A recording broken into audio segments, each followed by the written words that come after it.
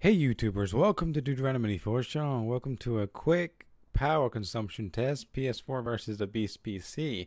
I've always been curious about this. I just got the PS4 today and I wanted to quickly do a quick comparison. PS4 is down there. Destiny's playing and place is a mess. That's in watts and we're getting 114.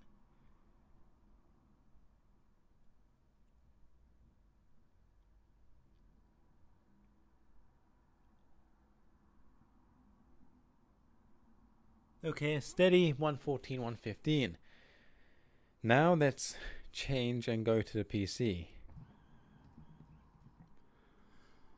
Okay, Dead Rising 3 is playing ultra settings. It's uncapped frame rate, which means it's pushing my rig to the max. I'm running 780 Ti, i7 4790K, there was Canyon.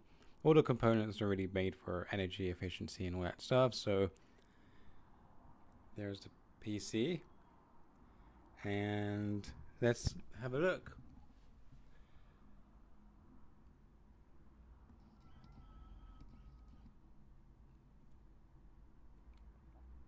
$114 to $115 to $356, 357 watts, 358, oh, 359,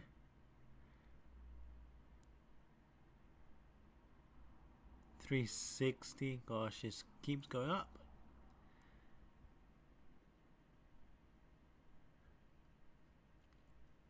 It was kind of obvious that the PC was going to consume more, but I've always been interested in, how much more does the PC cost you to run than a console.